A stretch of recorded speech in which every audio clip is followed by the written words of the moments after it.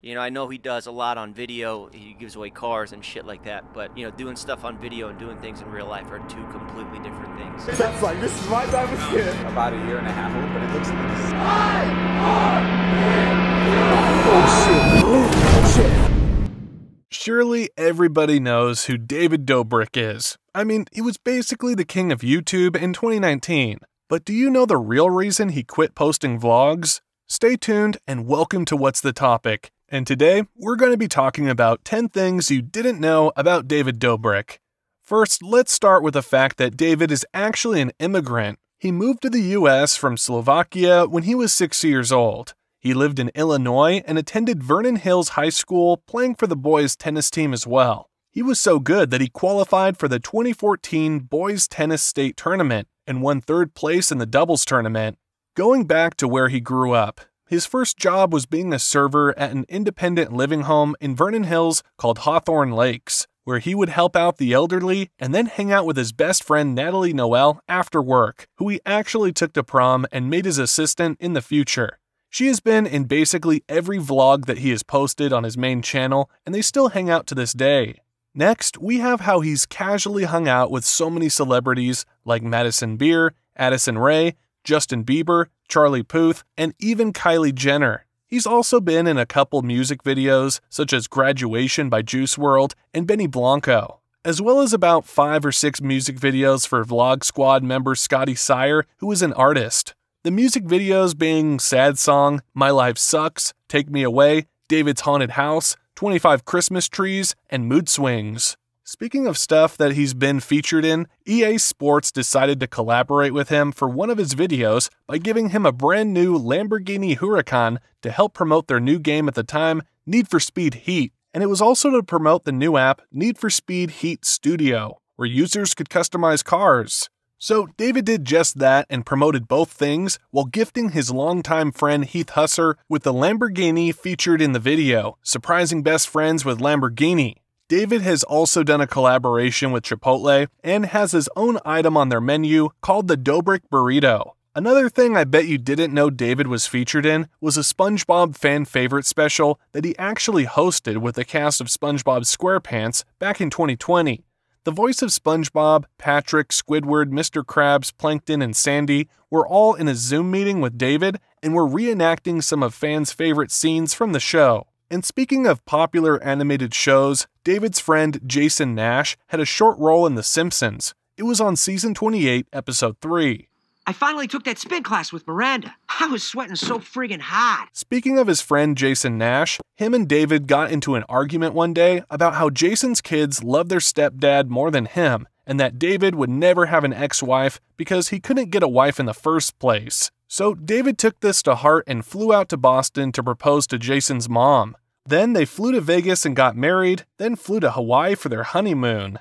After that, they flew back to Los Angeles and surprised Jason with the news that he was his legal stepdad, all because Jason made the joke that David would never get married. He certainly took petty to a whole new level. But being petty isn't the only thing David Dobrik likes to take to a whole new level. He likes to take everything to a whole new level. Back in 2020, there was an incident where David was controlling an excavator and took things way too far and swung around his close friend at the time, Jeff Wittek, 60 miles per hour in the air on a lake that had 1-foot deep water. Jeff ended up getting hit by the excavator and suffered serious damage that he probably has to deal with for the rest of his life. I'm sure most of you knew this already, but did you know that Jeff has sued David for $10 million because of this? Recently, on September 28th and October 2nd, 2023, Trisha and Jeff both uploaded podcasts talking about the court case. Jeff mentioned that he never intended on suing David for $10 million, but that TMZ put out numbers probably to make the story pop more. Their court case is set to be over around June 2024. David Dobrik has already tried to dismiss it not once, but twice. But Jeff keeps pushing because the reason he wants to sue is that David is blaming the whole excavator incident on him and saying that he's crazy and it's all his fault, basically not taking any accountability for his actions. What's even better is that David never even apologized to Jeff. There's not a day that goes by that I don't think about this, and I'm so sorry that this happened to you, Jeff. Certainly a big mess up for David, but that isn't the only one. Back in 2017, David recorded his friend Dom assaulting a fan in their apartment. The fan and her friends came up to David and Dom's apartment to help them record a vlog, but one of them ended up getting harassed. Then, a month later in the same year, David tricked former Vlog Squad member Seth Francois into kissing Jason Nash. He was told that he would be kissing Corinna Kopf, an original Vlog Squad member and Instagram model. It was not revealed to the blindfolded Seth that he was kissing Jason until after the act had already happened. Seth later on posted a video a couple years later exposing this and other negative plus racist situations that he experienced while a part of the Vlog Squad. Another former Vlog Squad member known as Big Nick went on a podcast and exposed how he was also treated unfairly by the Vlog Squad as well. He said that they destroyed his mental health by mocking him for his disabilities, such as his dwarfism and being blind in one eye. Another former Vlog Squad member, Trisha Paytas, was dating Jason years back, and apparently David had hid in her apartment and filmed her and Jason getting intimate and filmed her naked without her consent. Jason even knew of the prank, but however, there was still no consent given. Trisha even asked David to not post the video, but he still did anyways and was up live on his channel for a couple years. Also back in 2020, a young man named Kareem was trying to be a designer for Dobrik's new app that he was making. In his video applications, he suggests the name Dispo, which leads Dobrik to comment on his TikTok saying he loved the name and would be in touch.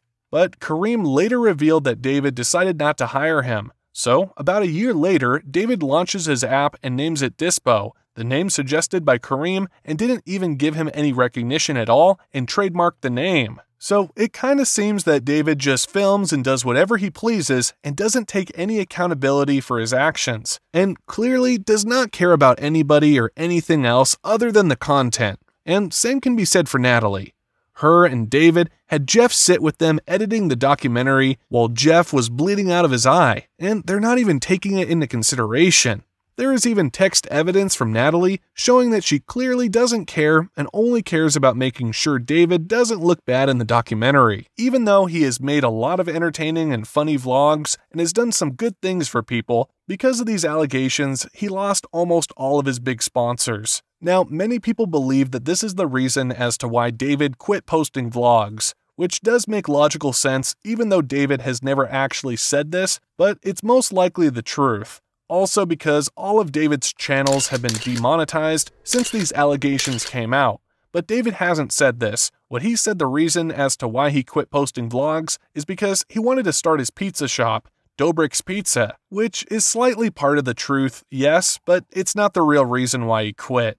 Speaking of his pizza shop, Dobrik's Pizza, he's planning on making a reality TV show based on the employees at the shop.